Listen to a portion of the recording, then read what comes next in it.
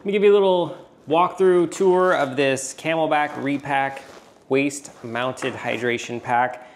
About a year ago, I switched from a backpack CamelBak over to this waist pack because I was tired of having a sweaty back, and I really have loved having this. It's really well designed and well thought through. We'll just start from the side. It has a lot of storage for its size. On the waist packs, there's this little pouch here so you could put gear there.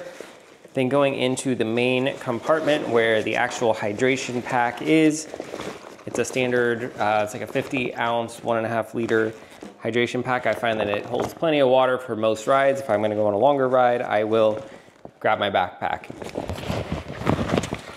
Inside of this, there's the little kind of area where you can keep your hydration pack nice and secure so it doesn't move around.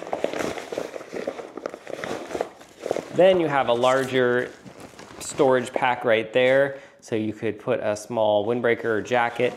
I can fit my inflator in this compartment very easily. But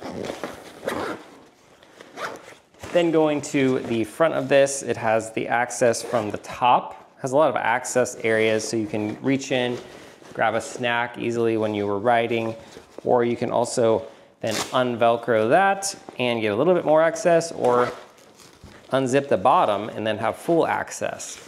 It has another little mesh pocket right here with a little keychain loop, so if you needed to secure something in there, like a key, you could. Then two other smaller dividers. I put Band-Aids and other things in there. And you could put something in this area too. Then this Velcros right there. There is a little reflective attachment here, so if you wanted to, you could put a carabiner to something here, but it's really just meant to be reflective, I think. Then on the other waist strap side, instead of a open kind of pouch like the other side, it's a zipper pouch, so you can put something else in there.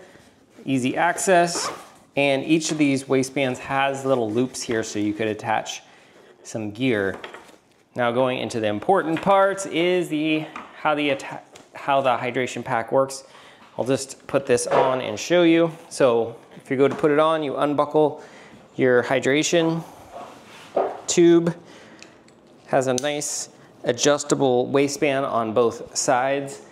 Then this goes to a little attachment right here, which has a little magnet, and you can easily attach it while you're riding. So it's just going around your waist, and then as you need a drink, you just grab it, take your drink, and then you can put it back easily. It does have a flow restriction, so you can close it off and so it won't leak as it's around your waist.